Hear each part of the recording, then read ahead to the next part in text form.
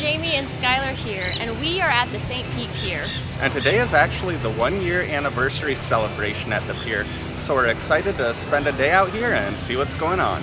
And along the way, we're going to share some of the improvements and additions to the pier since it opened a year ago. And we're really looking forward to later tonight because that's when the Duke Energy drone light show will be taking place. There's going to be over 300 drones in the sky at the same time, so be sure to stick around to the end to see the show.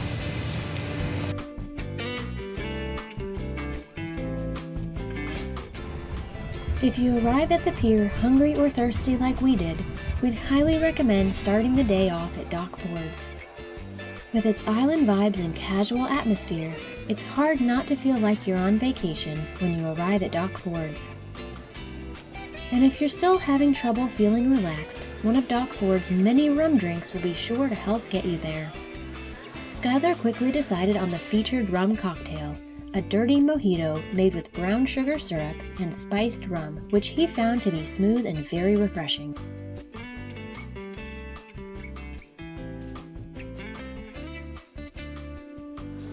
Our food order was not as easy, but we eventually decided to split the seafood paella, and we did not regret it.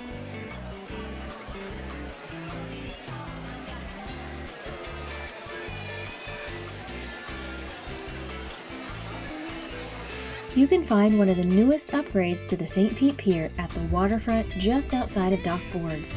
Here you'll find 20-some new boat slips, which we learned had been installed just a couple of months back. Open from 6 a.m. to 11 p.m. daily, the slips are available on a first-come, first-served basis and can be rented by the hour for a maximum of 6 hours. Additional information, including rates, can be located on the St. Pete Pier website. Another recent addition to the pier can be found just a short walk along the water from the boat slips. Here you'll find the First Flight Monument, a full-sized 16,000-pound replica of the Benoit airplane. The Benoit was a floating biplane that was flown from St. Petersburg to Tampa in January of 1914. And this wasn't just any ordinary flight. It was the world's very first commercial airline flight, as the sole passenger paid $400 for the 23-minute flight across the bay. After checking out the First Flight Monument, we were ready for a break from the summer heat, so we made our way to the pierhead, which we often find to be the windiest area on the pier. And in case the breeze isn't enough to cool you down, the pierhead has ice cream too. The birthday cake ice cream was excellent, and along with some iced coffee, this was just what we needed to re-energize and cool down. We found the area outside of Driftwood to be nearly empty, and a great spot to relax while watching the boats sail by. And of course, we couldn't visit the pierhead without stopping by Pier Tiki, which still offers the most amazing view of the pier and downtown St. Pete.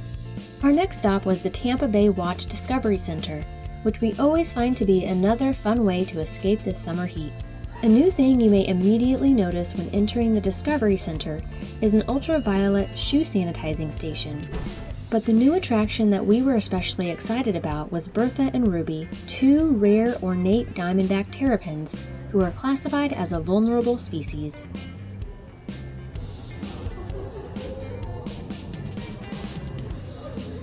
After checking out the turtles, we were entertained by some lively stingrays and a variety of other fish that are local to Tampa Bay. We were also happy to find that the touch tank was now open, and we took advantage of the opportunity to hold a crab, a starfish, and a sea urchin. And after a quick stop by the lionfish exhibit, it was time to head towards Spa Beach, where the evening festivities would soon be commencing. One other new addition that you may notice is the designated tram lanes. We found them to be a welcome addition, which helps to keep the trams moving at a more consistent pace. Visitors may also notice that much of the landscaping has filled in since a year prior, and areas which were mostly mulch are now covered in lush native vegetation.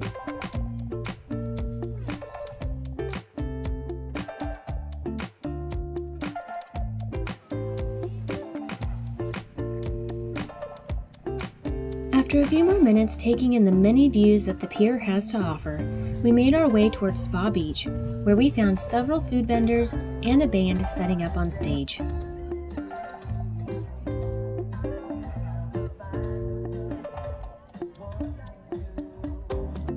Moments later, the band had started and the people began filling in to check out the show. And it didn't take Skylar long to find his favorite vendor, where the St. Petersburg Distillery was giving away free samples of their locally produced, award-winning spirits. We were also happy that the All Good food truck was serving 100% juice spritzers, which was a nice, healthy balance to our dinner of fried sushi and pizza.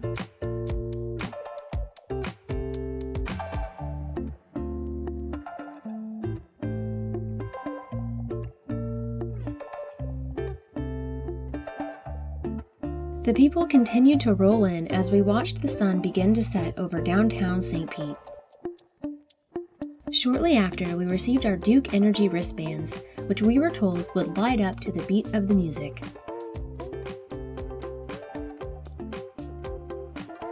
As the sun continued to go down, the DJ came on, and the bracelets came alive, signaling that the highly awaited drone show was not far away.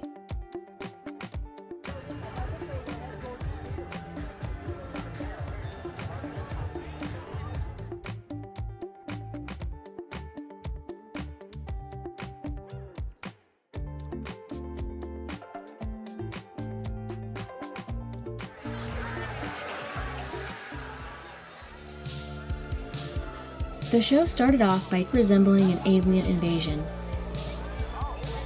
but soon transformed into a remarkable and intricate display of lights, a truly amazing way to celebrate the Pier's first anniversary.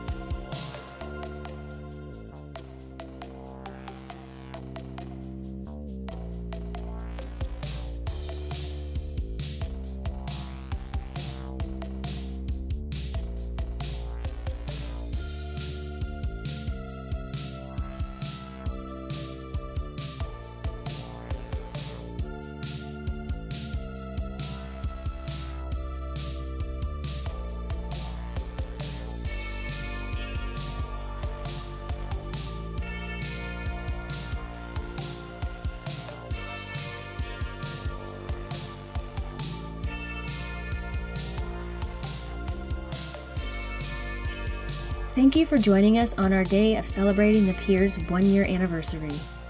If you're looking for more information on how to best plan your day at the Pier, please check out one of our other St. Pete Pier videos. If you're interested in additional St. Pete area content, please subscribe to our channel and turn the notifications on. And if you enjoyed this video, make sure to give it a thumbs up and let us know in the comments. Thanks for watching!